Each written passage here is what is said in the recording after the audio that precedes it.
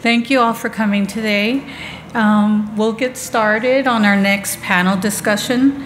The panel will be discussing recruiting, training, and retaining in today's economy.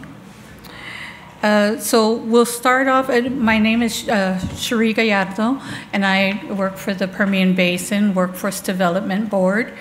We'll start off today with introductions from our panel, and then go into a question and answer. And there'll be an opportunity at the end for any audience questions. So Dr. White, can you please start with your name, title, organization, and a little bit about what you do at the organization? Yes, my name is Dr. Gene A. White, Jr. I am the Dean of the School of Business and Industry at Odessa College here in Odessa. In my area, we have a wide variety of different disciplines there, from culinary to auto diesel, business professions to criminal justice, and a lot of things in between. So we deal a lot with the different businesses here and also in industry, and so I'm happy to be here today. My name is DeeDee Arnzen. I am the Partnerships and Employment Coordinator for Skillpoint Alliance. Skillpoint Alliance is located here in the Permian Basin. We offer free electrical and HVAC courses to our students. We use a rapid employment model, so this means that they are very, very quick classes. Electrical is only 4 weeks, and our HVAC is 5. And I work very closely with our community employers to try and employ these students and make sure that they are supported throughout the entire process, from registration clear through finding a job and beyond, because once we bring them in, we want to make sure that they have those resources that they need. Good morning.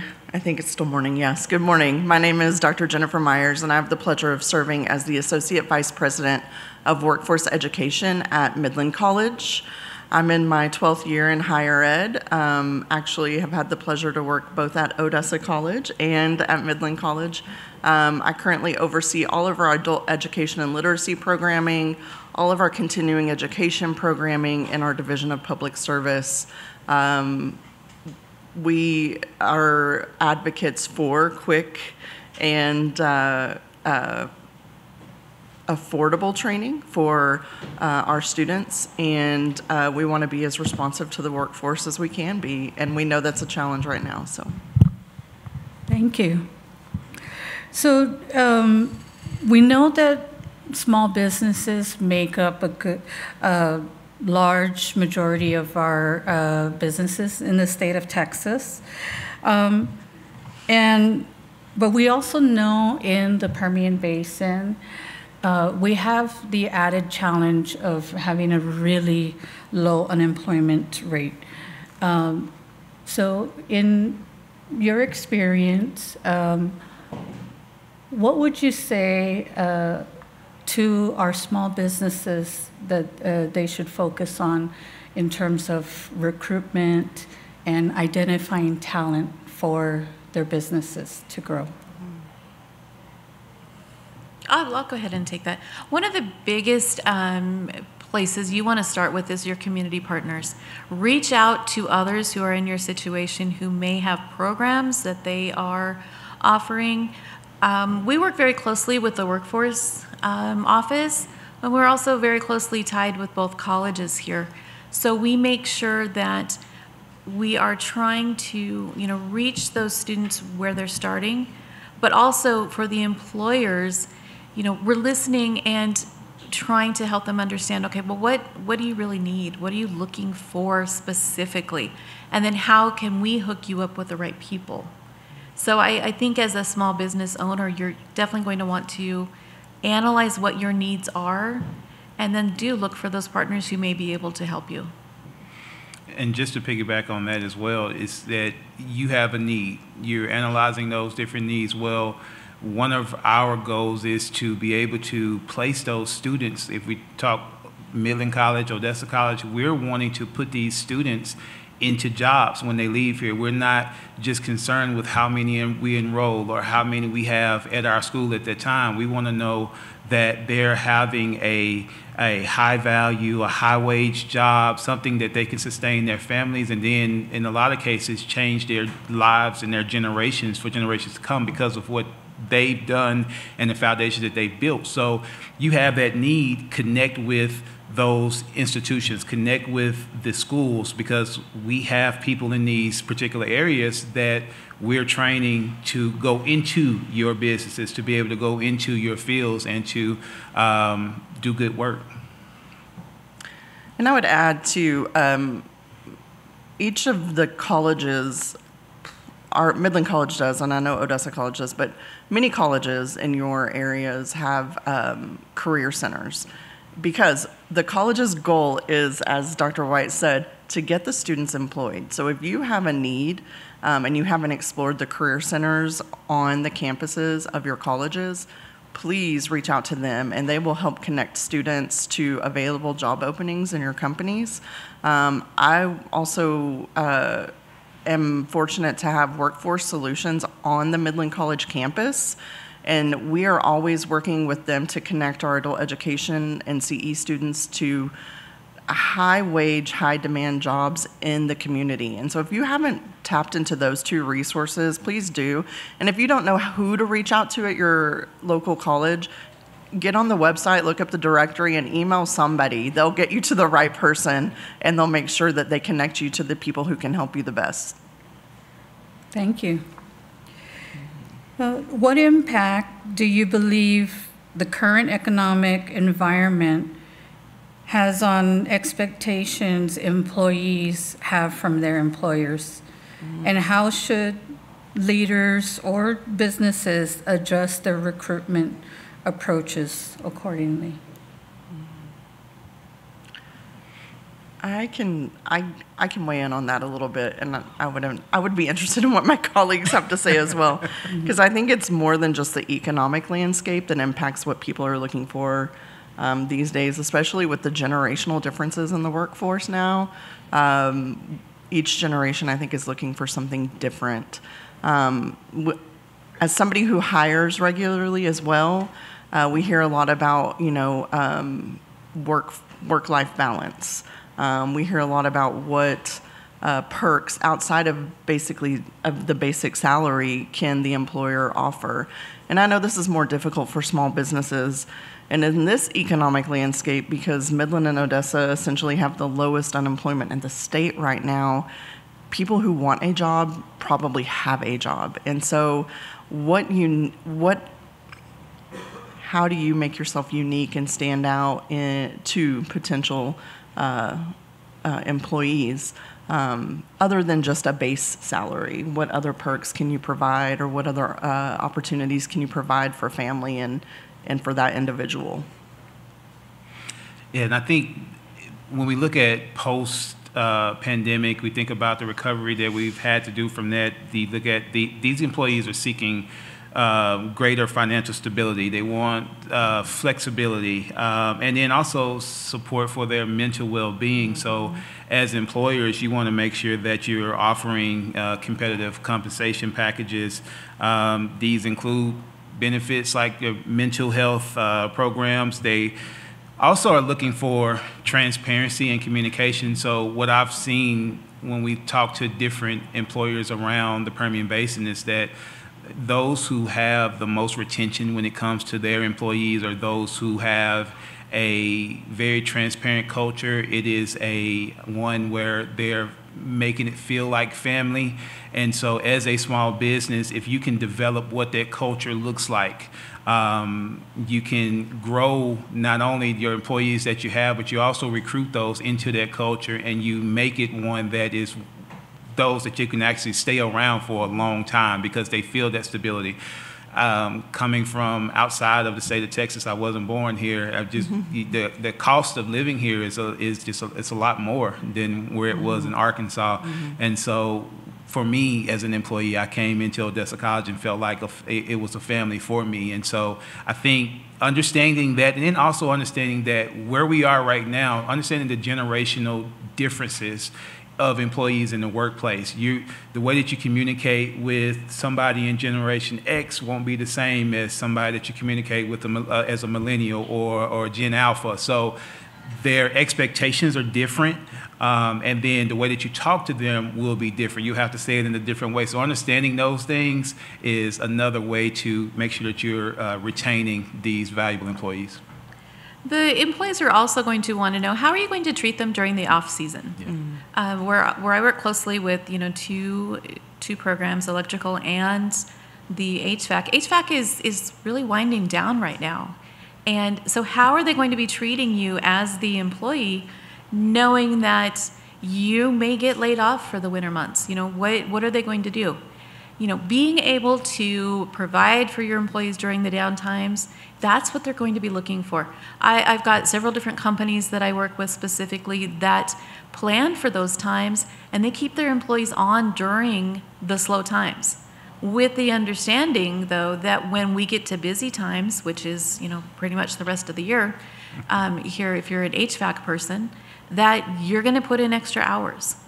So, understanding that there is going to be that balance, but also understanding as the employee that, hey, you know what, they're going to take care of me. Also, what training are you going to give them? Because it's not just good to hire them on anymore. They want to know, how can they grow with your company? Mm-hmm. Are they just going to be a technician? Are they just going to be that employee? Do they have a chance to advance? Because that's what they're looking for. They don't want to stay stagnant anymore. They want to keep moving forward. Thank you. What are some of the trends that you're personally seeing that would help businesses develop their pipeline, their talent pipeline? So I've seen a lot more people, businesses are investing in their current, they're building a bench is what I talk about for a sports analogy. So they realize that some of their leadership in their company may be about to retire, may be growing and outgrowing the company and moving on. And so how do they build how do they build up their internal bench for promotions? And so I think piggybacking on what DeeDee said, how do you keep them engaged with ongoing training and development? How do you invest in your known commodity as your current employees? All that being said, I do think it's important to keep a healthy mixture of outside employment too, so that you get a nice balance of people coming in with fresh ideas. But I think, again, it's piggybacking too on Dr. Wyatt. What does each generation want? It's more than just a base salary now. Yes, salary is important, and the cost of living in Permian Basin is a little bit higher than other places, and so. The base salary is important, but what are those other things? Culture, engagement with your coworkers. What does that look like? And I think that that's important as well. Another thing to look at also is, they want to look at your values, and your values, if they don't match up with theirs, they don't want to come and work with you. And, it's unfortunate, but some of our newer generations, that's more important than a paycheck. And if you don't have the same beliefs that they do, they're going to pass. And so trying to help understand, okay, well, how do we find that middle ground? And helping the employee understand, okay, look, I do support some of these causes, I do support some of these things, but I also run a business too. And, just trying to, like I said, find that good balance between the two. Thank you. That's a good segue into training and development.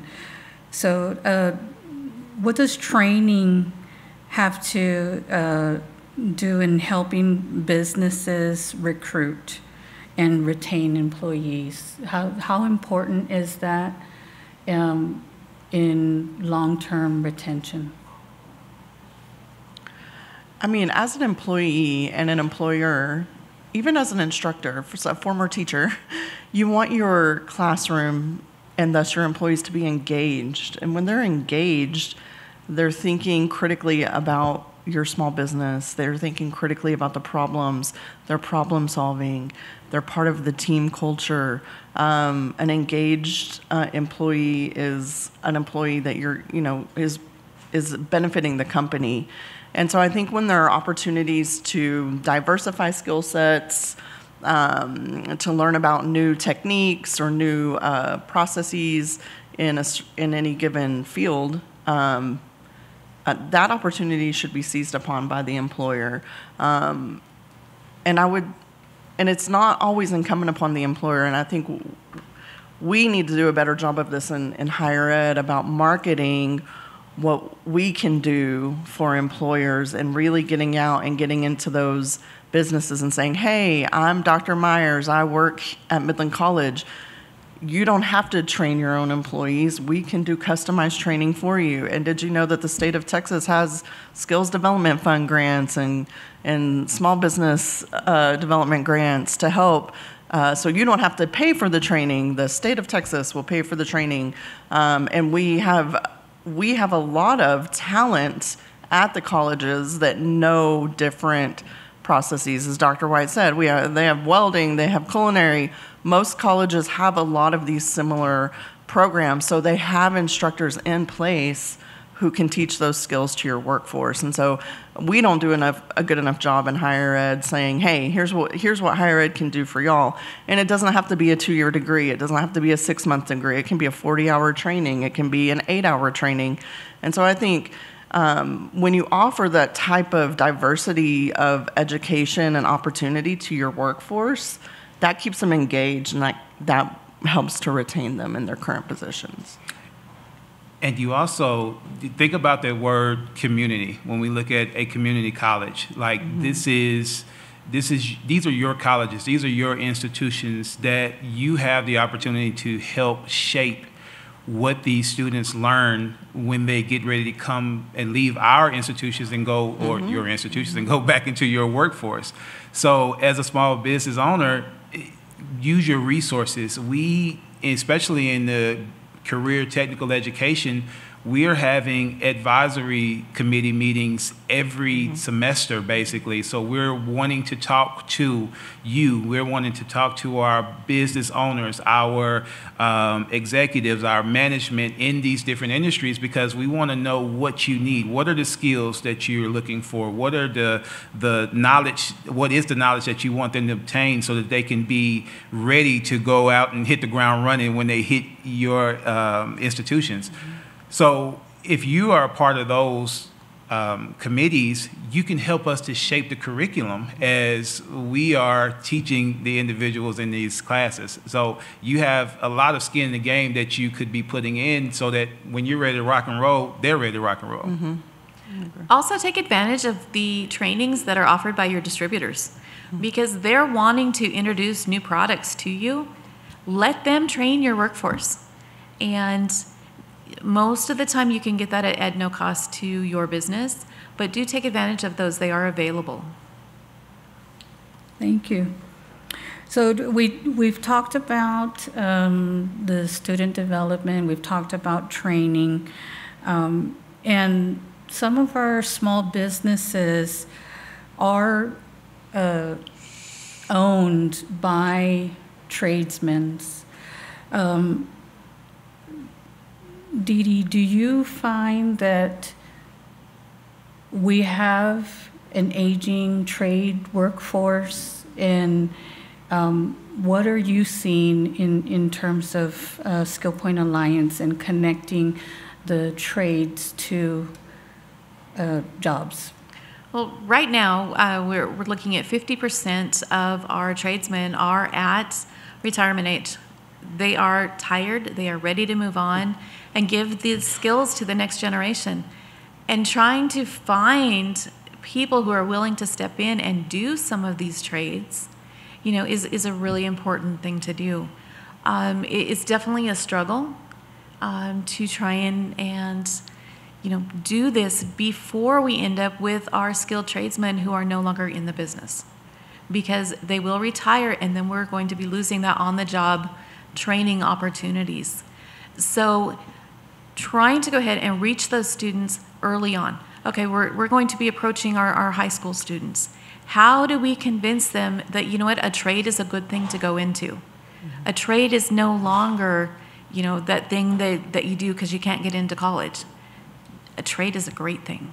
A trade, we need to be sharing with our community, with our students, that learning those skills is not going to go away. You can't have a computer come in and fix your air conditioning.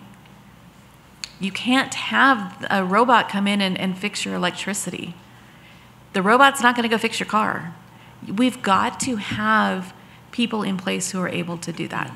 And so by targeting them while they're still in high school, working very closely with our community colleges to offer programs such as what we do, the certificate programs that are offered through the college, the associate's degrees that are offered through the college, we need to be taking advantage of those. And not everyone is really set out to go to college. I come from a family that my husband and two sons, they all work in the trades. They have not gone to college. They don't plan to go to college.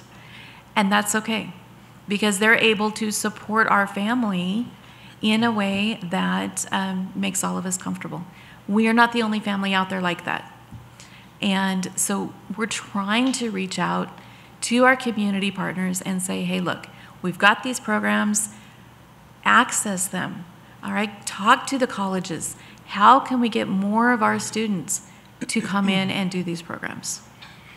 And I think, DeeDee, just to piggyback on that, is that we have to do a better job, I guess, of marketing or making that look attractive. I know as a teenager, I played golf with a dentist in a tournament, and I know he made a ton of money. He drove a nice Jaguar, and I want a Jaguar. But playing golf with this man, he told me that if he could go back and do it again, he would probably be a plumber versus a dentist. Because when you have plumbing issues, you're not going to call that dentist to come and fix it at 3 o'clock in the morning on a Saturday night. You're going to call a plumber to come out and do it. And so these trades are essential to just our quality of life. And I think if we can figure out how we make that more attractive, then we can have these younger students who, instead of at 6 years old saying, hey, I want to be a doctor, I want to be the president, I want to be a lawyer, because that's what sounds attractive. But how do we make the plumber or the HVAC, because they enjoy this air conditioning at 106-degree weather here in West Texas. 140-degree attic. You know what I mean? So they enjoy that, but how do we make that attractive? Because that's what people need. And I would advocate, too, as someone who's been in workforce education for a few years now, we need to change the verbiage from blue collar. We need to change the verbiage from trades. We need to tell a different story about those careers, because they're careers. And when you put the salary that a plumber makes up to next to the salary of a dentist, they're probably pretty similar. Right. And nobody likes going to the dentist, really. I mean, if you think about it, it's something you got to do, but you don't like it. And so I just think, it's also in how we tell the narrative. And it's also educating parents, I think. Students still get a lot of pressure from parents to follow very traditional academic pathways. There's nothing wrong with that. I did that. But I also have a brother who graduated from Odessa College's automation program, and at one point in time was making more money than me. So who took the better, path there? That can be debatable. We debated around Thanksgiving and Christmas, but you could still make a great living. You can support your family. You can change your family's future, and it doesn't have to be a 4-year, 8-year pathway of study. It can be a 6-month welding certificate. It can be a 5-week plumbing class that you take. Everyone's journey looks different, and that's okay, and that's what we need to normalize as we talk about careers instead of a white-collar versus a blue-collar trade. I think one of the first places we need to start is in our schools. We are so hung up on the standardized testing in our schools right now and the college preparation. We are missing the target for what the industry really needs. And when we change that narrative to, you know what, you choose your career, and your career path is yours, and it's okay. You know, as soon as we can do that, instead of trying to put everybody in the same little box, I think we're going to see much better success. And for you as small business owners, you're going to be able to find much better and more long-term employees by doing something like that. Thank you. With the rapid pace of technological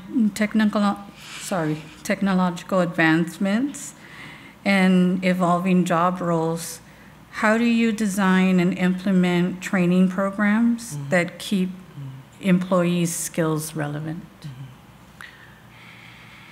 I would advocate at that point heavily for continuing education. Community college curriculum on the credit side of the house can pivot pretty quickly, but continuing education pathways and programs can pivot even quicker. They typically don't have the same type of accrediting standards to meet on certain programs. I think one of the challenges to that is finding instructors who are qualified to teach the best, the latest, the greatest technology. And so, which is why I would, again, reemphasize the importance of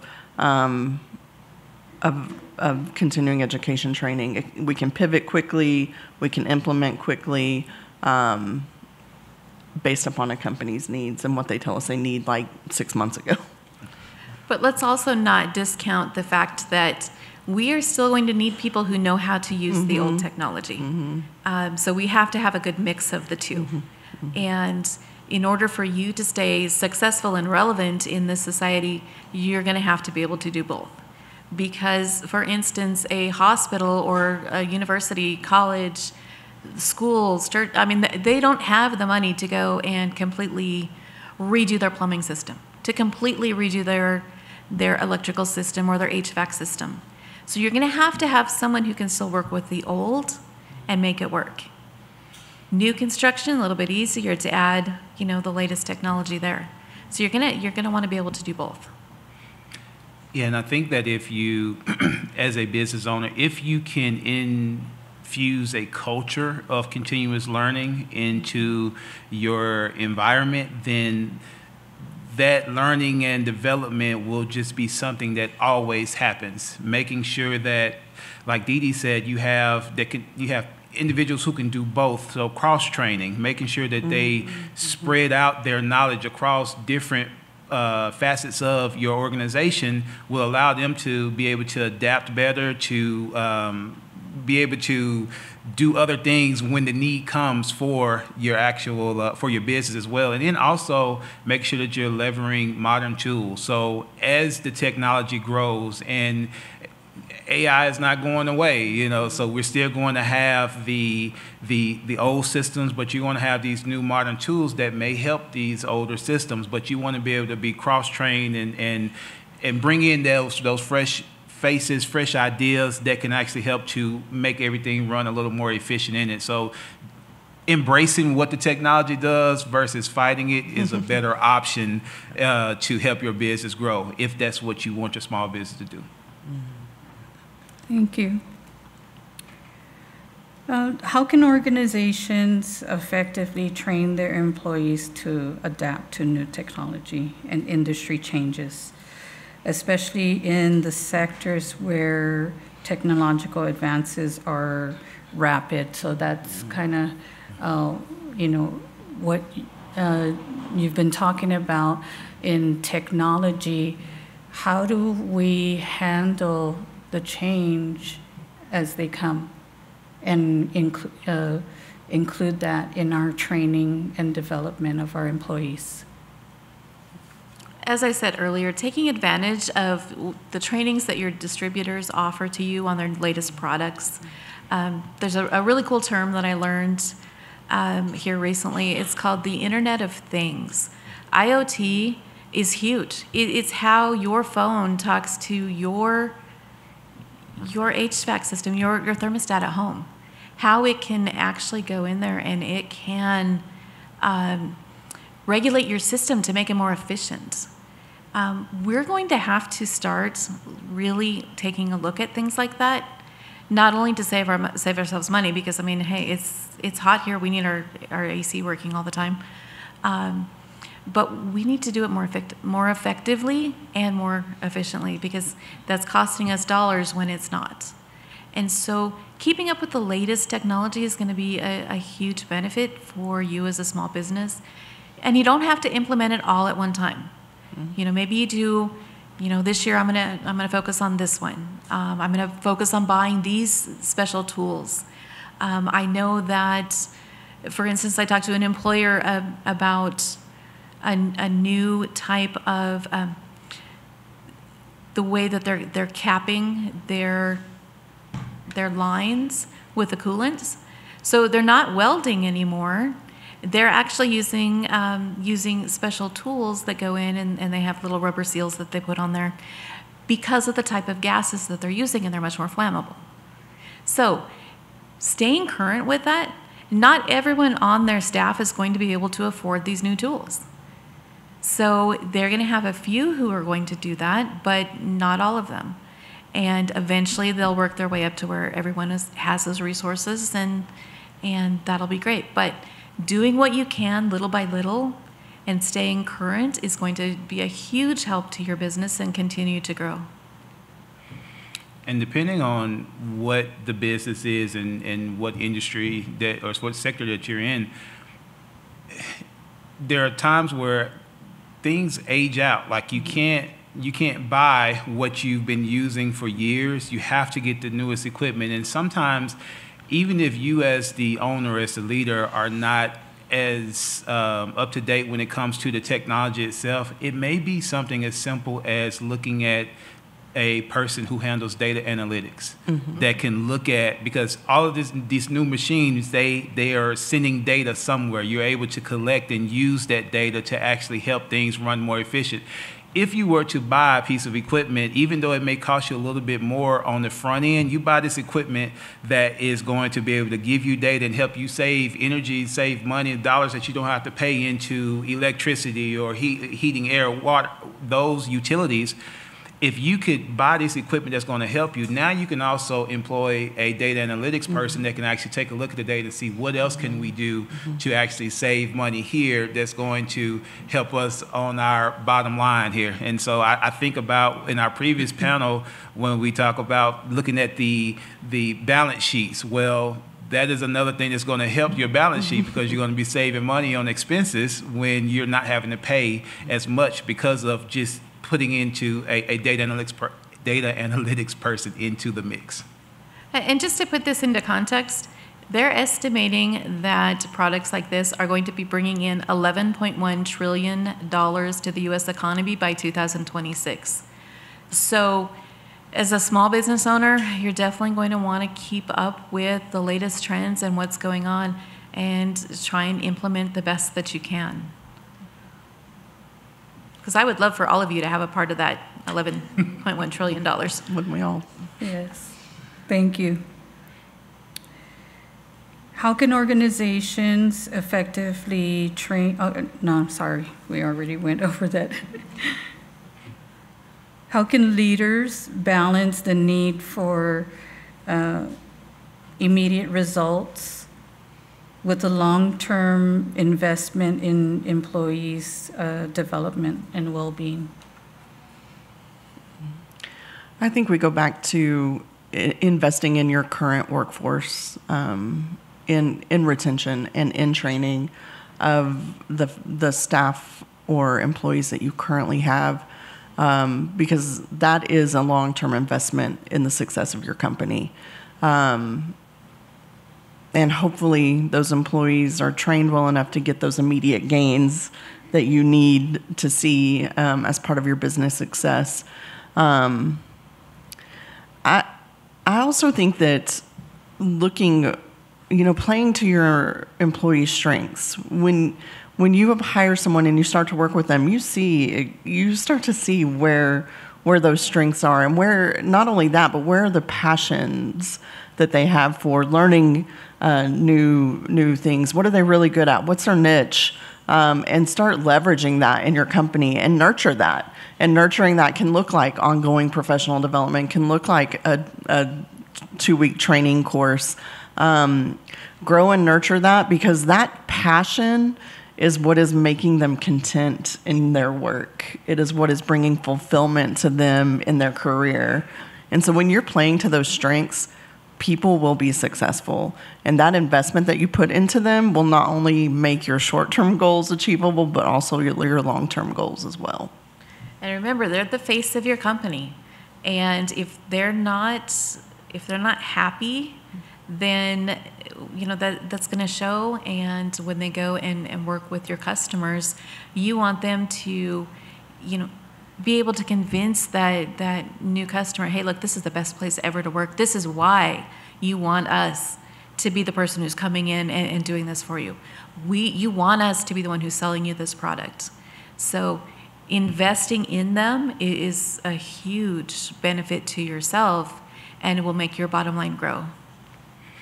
And you also want to make sure that your immediate goals and your long-term development goals, that they align with the strategic initiatives and the strategic objectives of the company. So what is it that your company is trying to do? And then from that point, you want to set those clear short-term goals that will give you the immediate results, but then also develop a strategy where your business, your resources are split between, okay, some of these resources are allocated towards our long-term goals. Some of these resources are allocated towards our short-term goals.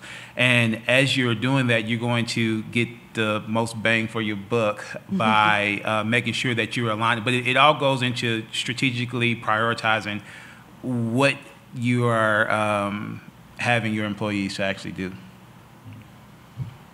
Thank you. What are the key factors you consider when developing retention strategies, and how would you measure their effectiveness? Who wrote that question? That's a great question. It is a good question.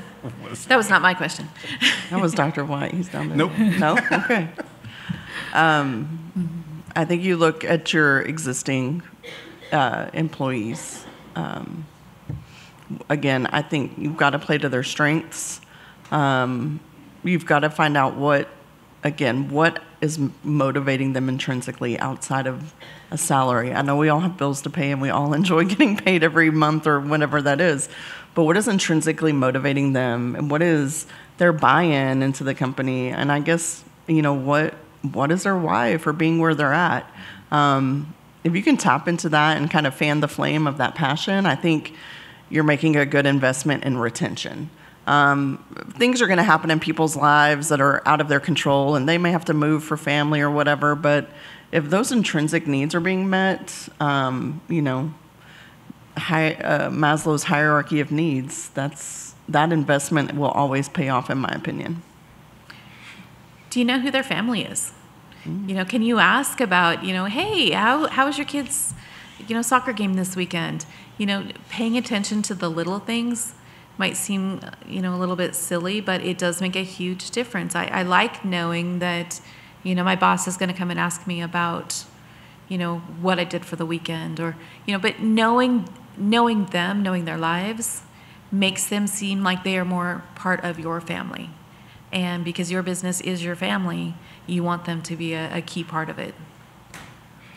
And employee well-being is really what we talk about there, and if you are investing in your employees' well-being, it's not just a long-term strategy. It actually will help to give immediate results.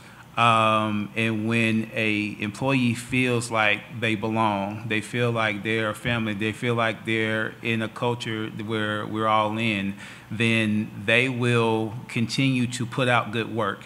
One of the things that I always do in a new situation when I come in as a leader is I ask my team members to fill out this form, and I originally saw it from The Ohio State University, and it was a form that says how I want to be coached. So I give that as a assignment to each one of my team members, and it basically asks you, what are the 3 things that I need from my coach? What motivates me? What do I see myself in 2 years? And they literally go through this series of questions, and as a homework assignment, they turn those back in to me.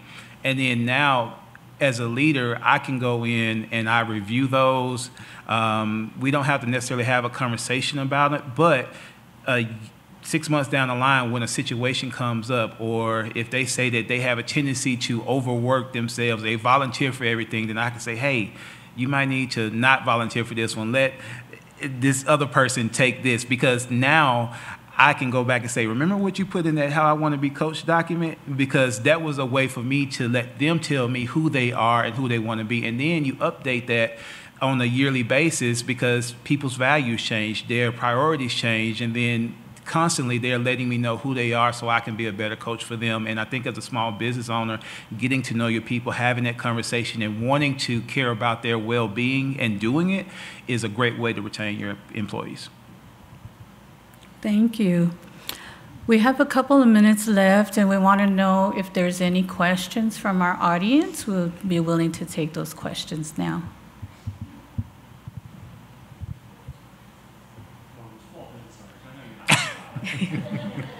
We have a question here up front. Hi, my name is Todd Brown with Brown's Barbecue. I just want to ask, what do you see in the employees today as far as what companies are doing to encourage them for like team building events? Do you see that being a common thing for employers that are doing for the employees to be able to retain them?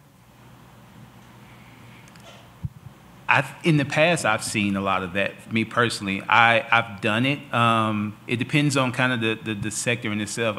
For me, when I worked retail, we did team builders all the time. And then I think that goes back to kind of knowing your employees themselves. So being able to get off-site to be able to show, again, how that you care about them. It doesn't, in some cases, you can use, it depends on how you use your team builder, because a team builder can be something where it's, oh, well, we're going to get off site and then we're going to talk about work. I don't necessarily really consider that. I call that an off-site work meeting.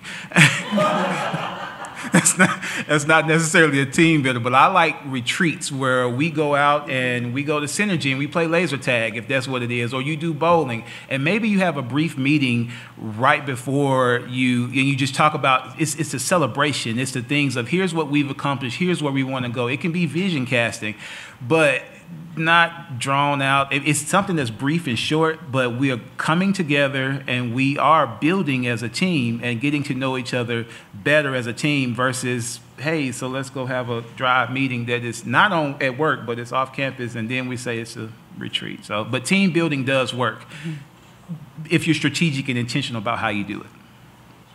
This may not work for you very well just because you do own a restaurant, but I was going to say a lot of what we do is we have staff lunches.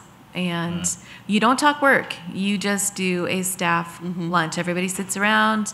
You know, you might be sharing food, but it gives you a chance to bond and, you know, talk about the things that you can't talk about when you're so busy at, you know, at your normal work hours.